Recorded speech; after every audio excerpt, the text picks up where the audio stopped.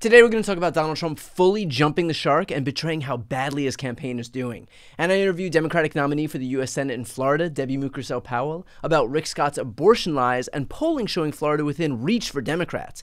And legal analyst Kim Whaley joins to discuss Trump's delayed sentencing and the issue of pardons as they relate to the January 6th insurrectionists. I'm Brian Tyler Cohen, and you're watching No Lie. So I know that we've all been talking about Trump for so long that nothing phases anyone about him anymore, but something's been happening over the last few weeks specifically that I think puts on full display the extent to which we've crossed the Rubicon here. Here's just a small sampling of what I mean. Can you imagine you're a parent and your son leaves the house and you say, "Jimmy, I love you so much, go have a good day in school," and your son comes back with a brutal operation? Can you even imagine this? What the hell is wrong with our country? And then the press, when I say Dr. Hannibal Lecter, the press says, "Oh, why did he mention that?" They're wise guys back there, just wise guys. They say he rambled and started talking about Hannibal Lecter. What does that have to do? That's a representative of people that are coming into our country. Dr. Hannibal Lecter, he will have you for dinner. You know that? He will have you for dinner. That kids are transitioning genders in schools, and that Hannibal Lecter is representative of immigrants coming into this country, which I suppose means that they're akin to cannibals. Look, in Donald Trump's simple mind, he assumes that the spookier he makes these warnings, the more instantly scared people are going to be. But what he's not taking into account is that when he says insane shit like this, when he jumps the shark, no one believes him. He just decimates his own credibility. Here's the deal. If you are that easily duped by Trump, then you've already been duped by him. Not a single undecided voter is still undecided in September of 2024, only to finally be swayed when Trump says that immigrants are eating people. And so the practical effect here is the practical effect of everything Trump does, which is to double, triple, quadruple down only on his base. Again, he's not persuading anybody with these frothing claims of cannibal immigrants and kids transitioning genders in algebra class. All he's doing is further manipulating the people who are already putty in his hands. Which, by the way, is a weird strategy when the goal is supposed to be expanding the coalition, not spending all of your time convincing the same people over and over and over again to vote for you even harder. In effect, all Donald Trump is doing here is putting on full display the extent to which his campaign is flailing. This is the political equivalent of just launching a Hail Mary into the end zone, which isn't something that you do when you're winning. It's what you do when you're desperate. Trump is just betraying the fact that he is so desperate. He feels so backed into a corner that he's just ramping everything up to a full 10. There's not only immigrants coming into this country, but they're eating people like Hannibal Lecter. There's not just trans people existing in America, but they're transitioning your kids in school. Everything is at its full extreme with Donald Trump. But the problem is that people don't believe things like that. It doesn't make him sound like cogent or trustworthy. It makes him sound insane. And the last thing it's doing is expanding his coalition, which again, presumably, should be the top priority of his campaign. But again, logic tends to go out the window when you are running on pure desperation. And that's what's happening to Trump right now. So look, yes, Trump is dangerous, and the things that he says will continue to radicalize the suckers who believe him. But aside from that, the fact is that Donald Trump is continuing to put on full display that far from acting from a place of strength, he is acting from a place of extreme weakness. He is desperate and flailing and increasingly unhinged. He knows that he's losing this race, which is why every word out of his mouth is more extreme than the last. The difference is that far from captivating this country, similar to what happened in 2016, he's really just coming across as tired and pathetic.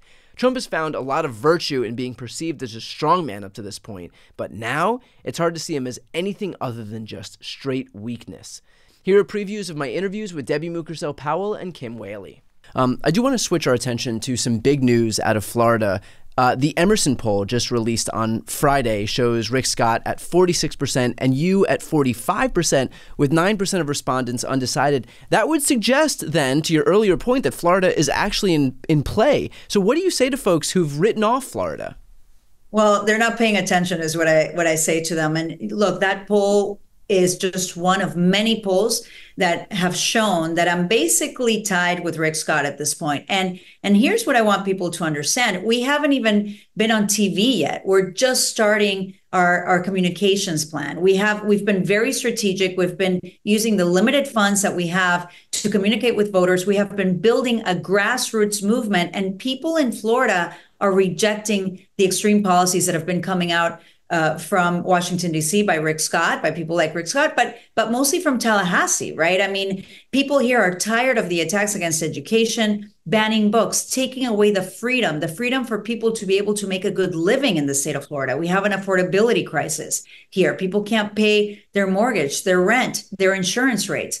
They can't afford to send their children to school or pay for students that go into our public universities. It's becoming so unaffordable. And now they're taking away a woman's right to choose. And so Floridians have been organizing. We have been building a grassroots campaign, and it showed in the primary, the solid primary win that we had just a couple of weeks ago. And now you're seeing a poll where people now, when they know that they have a choice, they come to us very quickly. They don't want to vote for Rick Scott. They're done with his policies. And that's why people need to pay attention, because we can win the seat and we need to keep the Senate majority. Donald Trump's New York sentencing was delayed until after the election. There seems to be two schools of thought on this. The first is that Donald Trump got away with it yet again, because he always does. And the second is actually a little bit more nuanced, which the internet is famous for accepting, and that is that this actually unencumbers Judge Merchan to then impose a sentence of incarceration if he's not burdened by the prospect of impacting a presidential election, which we now know is something that weighs into his decision making here. So where do you land on this issue? Well, if there's a sentencing date, he didn't get away with anything, just not for now. And I'm kind of in camp number two. First of all, we know from the Justice Department, of course, this is a state law prosecution.